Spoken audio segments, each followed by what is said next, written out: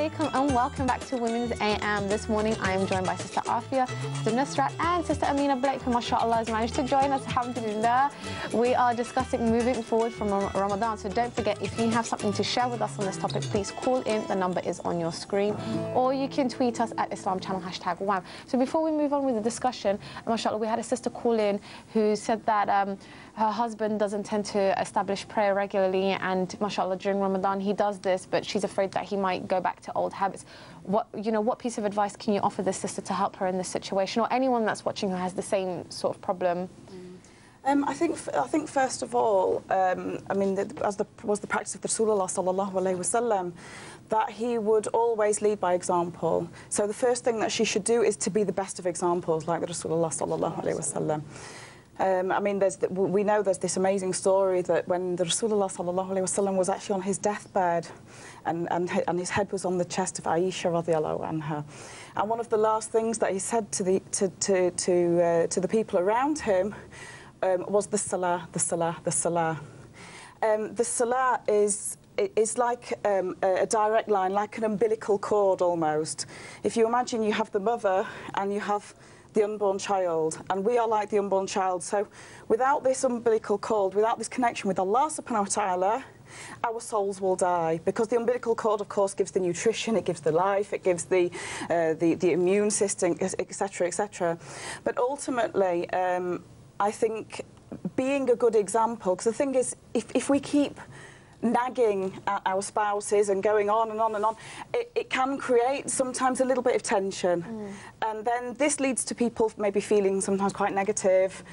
So if we are very positive in our maybe waking up for Fajr and supporting him in this way, this would be a much more positive approach, because ultimately the accountability to Allah subhanahu wa ta'ala is with him, and she can't force him into a position where he's doing his ibadah. I think also to make dua is very important, because Allah is the turner of hearts. So obviously dua is a very powerful, very powerful too. So just continue to do that as well. I think one advice I would give would be to actually understand, get him to understand, get anyone in this position to understand the importance of salah. Why am I Muslim? Why do I have to do salah? And if they understand the importance of it and understand that actually it's something that we not only do we offer Allah, but it also benefits us as the believer, then we're more inclined to do something, because generally as human beings, we understand things by understanding its importance. And if we don't understand it, we won't actually be able to encompass and capture that and use that as a form of transformation. Absolutely. Jazakallah khair for that, and I hope that whoever's watching finds some benefit from this, inshallah.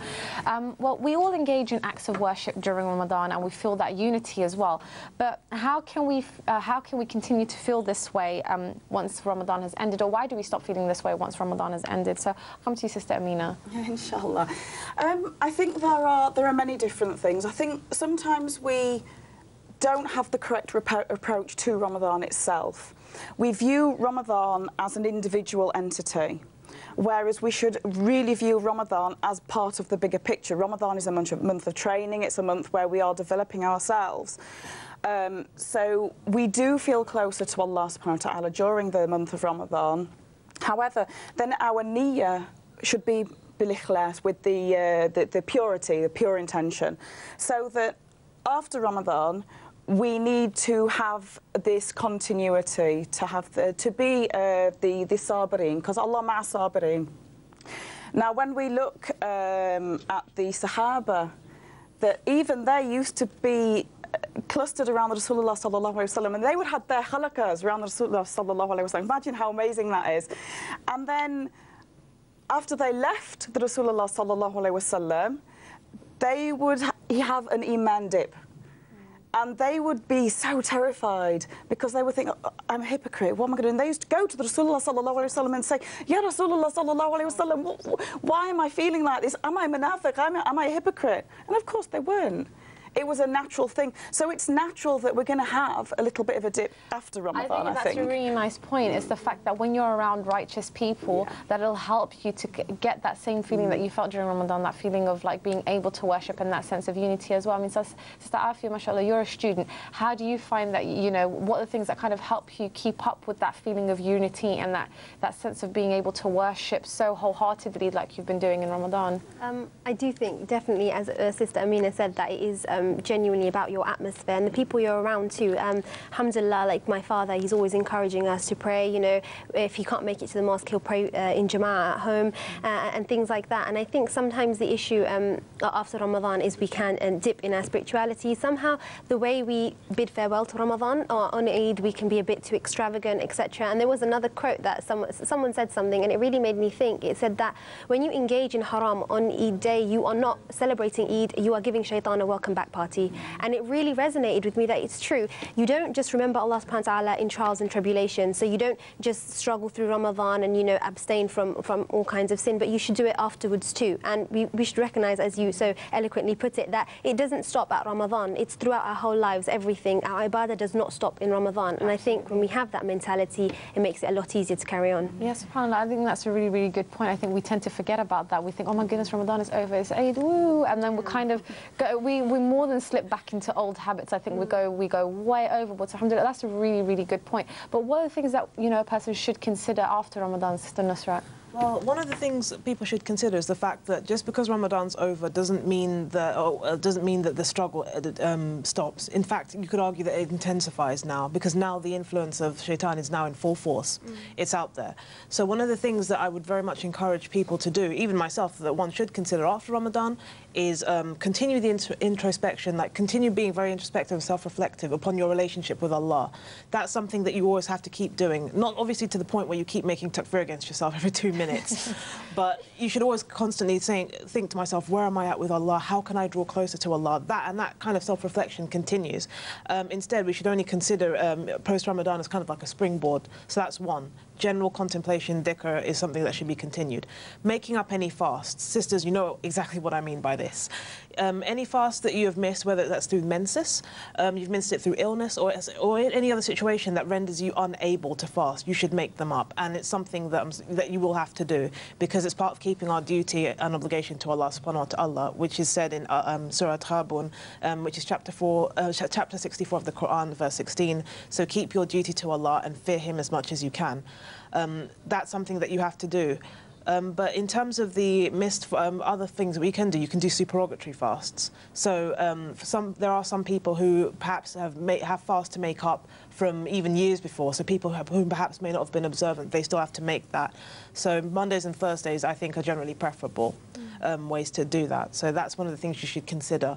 If you're in a family or an environment where it's not as facilitating, try and think of how can I continue being social and engaged within the Muslim community. Because I think that after Ramadan, sometimes we tend to have our own little individual kind of reality and kind of think to ourselves, oh, well, we become very concerned about ourselves. So always make sure that somehow you are engaged in that kind of community aspect, whether that's through family, friends, or even just neighbours. Try and keep that communal bond. But even just to keep up with some of the things that you picked up doing during Ramadan. So if you didn't read Quran as much during the year and you've started reading it more often during Ramadan, continue with that. So whatever was working for you during Ramadan will certainly work for you once Ramadan is over. So if you find that reading the Quran before you leave the house, so you give yourself 10 minutes, you know, extra time to read the Quran before you leave, continue doing that. Or if that means reading the Quran in the evening or listening to it, then do that. If it means like going to a lecture once a week or listening to a lecture once a week, continue doing that. So I think it's one of those things where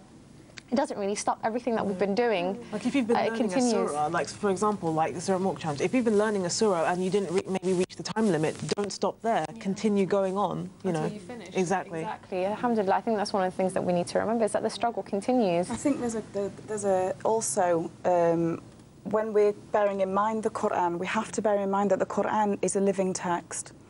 And the Quran is for living, and very, very much so. I find that people in Ramadan, they rush through the Quran. And I've got to get it finished, I've got to get it finished. But then, are we really reading the Quran from our tongues? Like the Rasulullah sallallahu alaihi wasallam said, there's going to come a day when there are people, they just read from the tongue and the Quran won't be in their hearts. And having the Quran in the heart is reading it and living it. So we're implementing what it says in the Quran and the hadith of Rasulullah sallallahu alaihi wasallam and actually living them. And the other thing that we tend to forget, I think, after Ramadan is that Allah subhanahu wa ta'ala gives us an invitation every night at tahajjud time. He sends us all an invitation. And this is to pray our tahajjud. And Allah subhanahu wa ta'ala descends to the lowest heaven and waits for our dua. Yet we turn down the invitation. I wouldn't turn the invitation down for my best friend to go to shopping or something. Yet I can turn down an invitation from Allah subhanahu wa ta'ala, my creator, every single night, just for those two 4 rak'ah, maybe half an hour before the Fajr. This is an easy way to get closer to Allah subhanahu wa ta'ala. And there's this amazing hadith, which is in Nawawi's 40 hadith, that says that if we increase in the nawafil prayers, then Allah subhanahu wa ta'ala will love us. SubhanAllah, it also reminds me of another hadith that I read where it says, I think it was hadith, where it says you take 1 step towards Allah and He takes 10 towards you. And I think it's just one of those things that we forget that Allah is always waiting for us to come towards Him. He's just waiting. He's just saying, well, you know, when are you going to turn back to me, you know? And He asks the angels when He comes to the lower heavens, doesn't He? And He asks them, which one of my slaves is calling upon me? And, you know, it is true. I think we forget that Allah is so merciful and so loving, and He's just waiting for us to turn back, subhanAllah. Because we forget the ayah of the Quran, wal asr innal insana la fi khusr. By time, Allah swears by time, surely mankind is at loss. Why are we waiting for next Ramadan to come before we do our ibadah? We should do it now. We don't know if we're going to be here next Ramadan. Exactly. Tomorrow is not guaranteed, subhanAllah. I mean, what can we do, inshallah, to kind of continue living in the spirit of Ramadan? I know we said briefly a few things, but what other things, practical tips, can we give to anybody that's watching to continue in the spirit of Ramadan once it's over? I think that communal spirit, definitely. So, you know, you have like iftar with your family, and family is definitely something which is, you know, kind of talked about a lot in Ramadan and is given attention to. And I think afterwards we should try to kind of maintain our family relations and break iftar to, well, dinner together. And, you know, and it's nice like that. And as Sister Nusrat said, you know, kind of making up any fast you have, and fasting on the Mondays and Thursdays, kind of trying to keep up with the sunnahs and nawafil, like Ameena Blake, mashallah, so nicely put it, that, you know, Allah will love us if we do that. So we should strive to do little things which for us may not seem that important, but in the bigger scale, mashallah, they are. But even if things like acts of charity, so if you're taking part in like some charitable things, activities, events and stuff like that, try and continue that as well throughout the year. So inshallah, just last pieces of advice to anyone that's watching, inshallah, as we're almost done with this section. SubhanAllah, it's gone so quickly, Sister Ameena. I think we'll go back to saying surround yourself with the best of people, and increase the ibadah and plan for the future. Plan for the future. It's very important for us to plan what we're going to do, how we're going to increase our iman. Absolutely. I think there's a saying, fail to prepare, prepare to fail. So inshallah, we don't want to be the losers, we want to be the winners. Jazakallah khair for that, sisters.